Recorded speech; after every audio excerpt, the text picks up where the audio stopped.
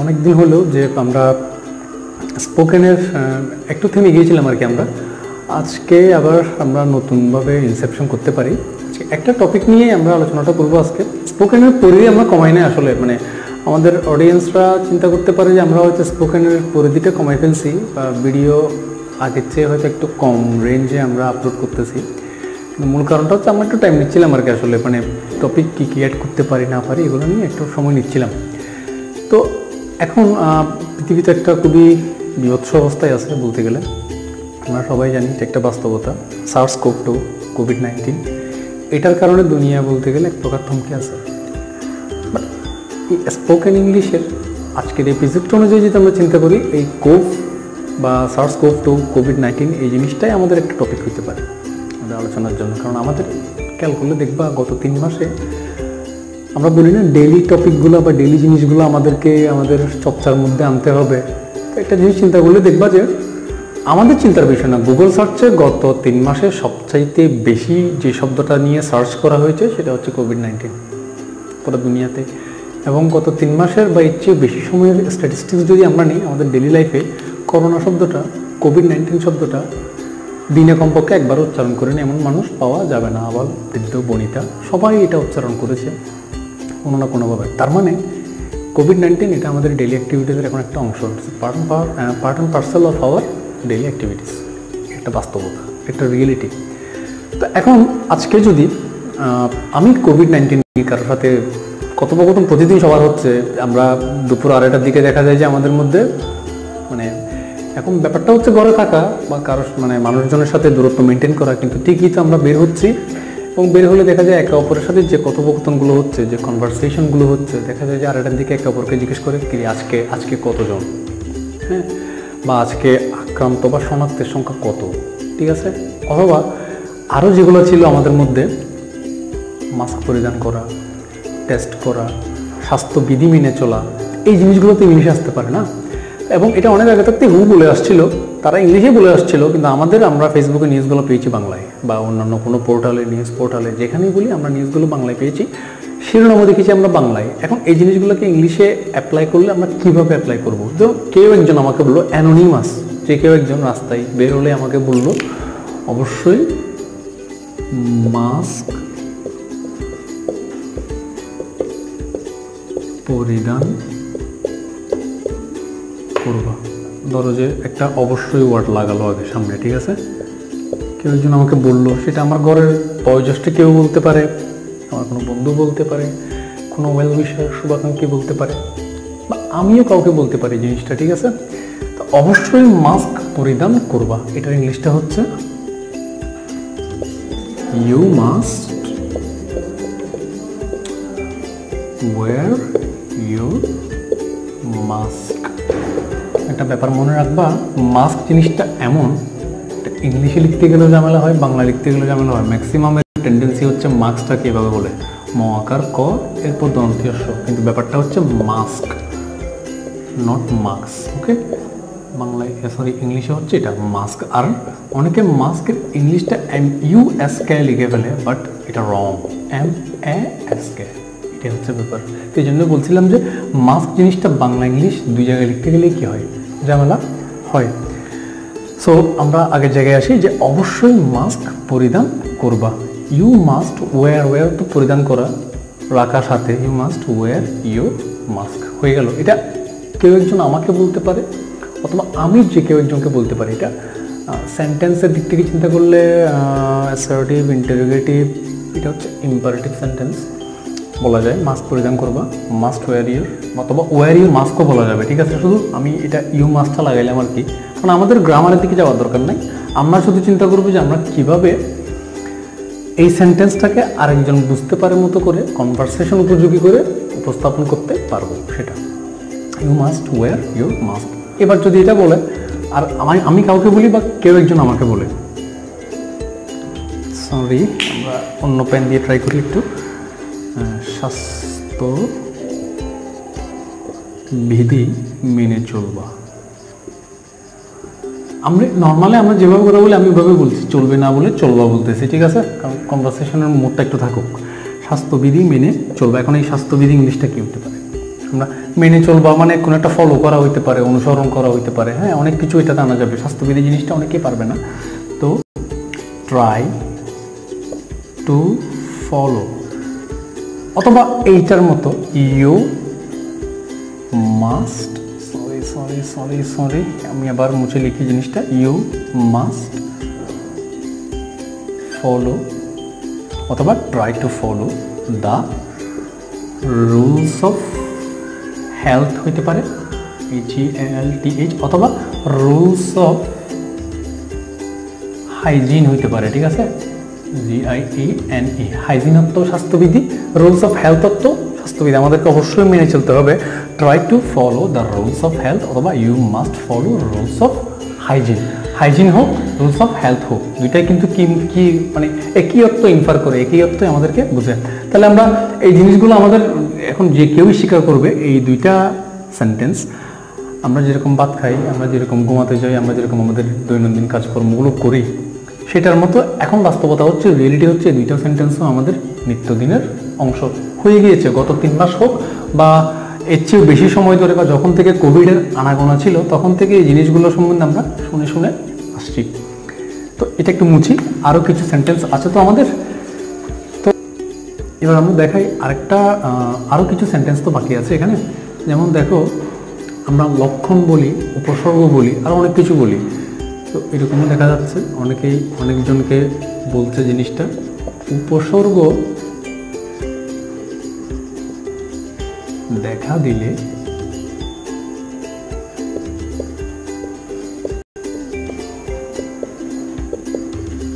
ডাক্তারের সাথে যোগাযোগ করো। সিম্পল না? এটাও নিশ্চয়ই আমরা শুনেছি। উপসর্গ জিনিসটা ওই বাংলা দ্বিতীয় মনে করে লাভ নাই। আবার উপসর্গ অনুসর্গ কারক বিভক্ত ওইদিকে যাই লাভ নাই। উপসর্গ মানে লক্ষণ। কোভিডের লক্ষণ কি? কোভিডের লক্ষণ হচ্ছে জ্বর, অনেক বেশি জ্বর, কাশি, হ্যাঁ, হাঁচি, তারপরে গলা ব্যথা, সোর থ্রোট, তারপরে ইদানিং অ্যাড হয়েছে এর সাথে লুজ মোশন অ্যাড হয়েছে, অনেকে গ্রাম চলে যাচ্ছে, অনেকে জিব্বার টেস্ট চলে যাচ্ছে, অনেক উপসর্গ আসছে। এমনও দেখা গেছে একদম উপসর্গহীন মানুষ, তারও কি দেখা যাচ্ছে? করোনা দেখা যাচ্ছে। এই উপসর্গহীন মানুষগুলোকে অ্যাসিমটোমেটিক বলা হচ্ছে। উপসর্গহীন, সিমটম থেকে অ্যাসিমটোমেটিক, ওইদিকে আমরা যাচ্ছি না, জাস্ট কথা প্রসঙ্গে বলা। উপসর্গ দেখা দিলে ডাক্তারের সাথে যোগাযোগ করো। দেখো সেম জিনিস, ট্রাই দিয়ে লিখতেছি, ট্রাই টু কনসাল্ট, ডাক্তারের সাথে যোগাযোগ করা, অথবা এখানে কন্ট্যাক্টও বলতে পারো। কারণ কনসাল্ট এবং কন্ট্যাক্টের মধ্যে পার্থক্য কি জানো? আমি যদি কনসাল্ট বলি ইটস ফাইন, কিন্তু এখন এই পরিস্থিতিতে আমি যদি বলি কন্ট্যাক্ট, তাহলে কিন্তু এটা ভুল হবে না। এই অর্থে ভুল হবে না যে ডাক্তারের সাথে এখন ফিজিক্যালি গিয়ে যোগাযোগ করাটা অনেক ক্ষেত্রে সম্ভব হচ্ছে না, পরিস্থিতিগুলো আপনারা সবাই জানেন জিনিসটা।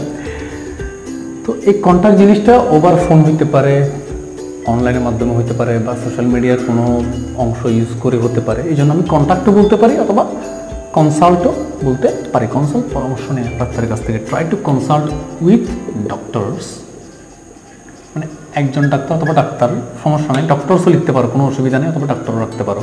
কারণ একই সাথে একজন মানুষ তো দুইজন ডাক্তারের সাথে কথা বলবে না, একই সাথে একজনের সাথে কথা বলবে, এটা আমরা ধরে নিচ্ছি। তাহলে with doctor. If you have any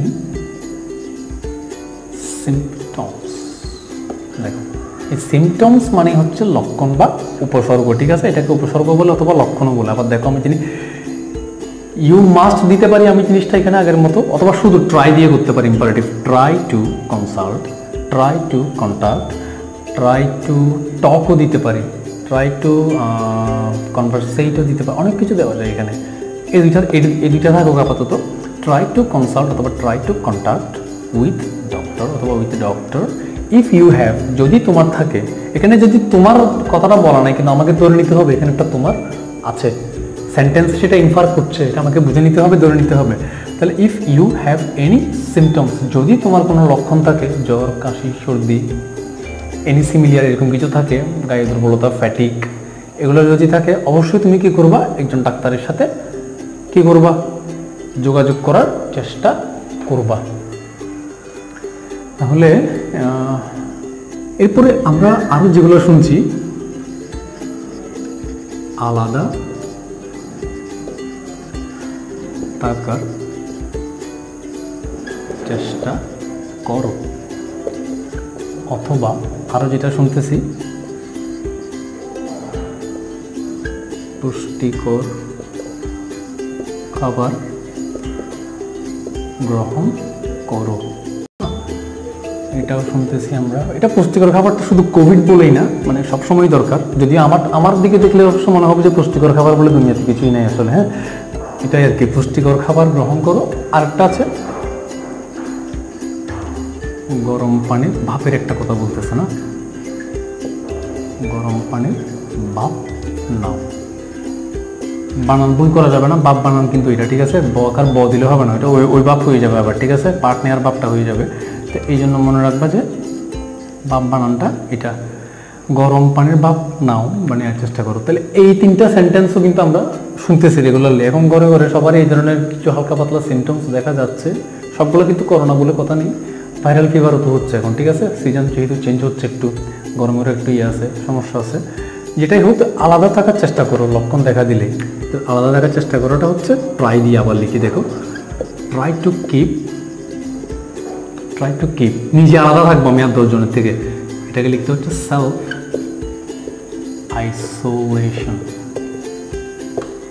অথবা সিম্পলি কিপ আইসোলেশন, এরকম হইতে পারে। অথবা যদি আমি একটু সুন্দর করতে চাই জিনিসটাকে, ট্রাই টু কিপ, অথবা ইউ মাস্ট লাগাইতে পারি আগের মতো, you must try to keep self isolation.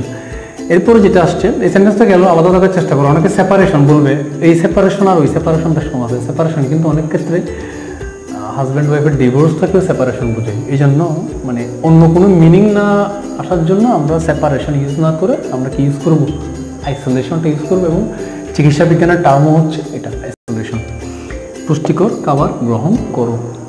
আবার একই জিনিস দেখো, ট্রাই দিয়ে লিখবো, অথবা ইউ মাস্ট এটা আনতে পারি, ট্রাই টু টেক অথবা ইট, try to take it A balanced diet. পুষ্টিকর খাবার ব্যালেন্স ডায়েট লিখলাম আমি, এটা কি ভুল? অনেকের মতে ভুল, তবে তোমার মাথায় টার্গেট রাখতে হবে যে আমি ওর সাথে কনভারসেশনের চেষ্টা করতেছি, অন্য কিছু না। কারণ পুষ্টিকর খাবারের আদত মিনিংটা হচ্ছে নাট্রিশাস ফুড, ঠিক আছে? নাট্রিশাস ফুড। তাহলে আমি এই জায়গাটাতে ট্রাই টু টেক নাট্রিশাস ফুডস এটাও লিখতে পারতাম, অথবা একেবারে ব্যালেন্স ডায়েট মানেই পুষ্টিকর খাবার, পুষ্টিকর খাবার মানেই ব্যালেন্স ডায়েট, সুষম খাবার আর কি আমরা যেটাকে বলি। তো পুষ্টিকর খাবারের আক্ষরিকত্বে যদি কেউ বসাতে চায়, হুবহু যদি কেউ বসাতে চায় নাট্রিশাস এবং ফুডস, তবে মনে রাখতে হবে এটা স্পোকেন ইংলিশ। আমি আরেকজনের সাথে কনভারসেশনটাই আমার মুখ্য উদ্দেশ্য। আমি যা বলতেছি গ্রামার মেনে, নিয়ম মেনে হচ্ছে কিনা সেটাই আমার মুখ্য বিষয়। আমি এখানে আক্ষরিক অনুবাদ করতে আসি নাই। আই এম এ বয়, আমি একজন ছাত্র, আমি হই একজন ছাত্র, হইটা বাদ যায় না। কারণ এটা কেন বাদ যায়? আক্ষরিক অনুবাদ কেউ করে না। আমরা এখানেও আক্ষরিক অনুবাদটা করছি না, আমরা চাচ্ছি কীভাবে ইজি ওয়েতে, কিউরেটেড ওয়েতে উপস্থাপন জিনিসটা করা যায়। গরম পানির ভাপ নাও, দেখো, try to take steam inhalation, try to take steam মানে বাষ্প, পানির বাষ্প, স্টিম বলে।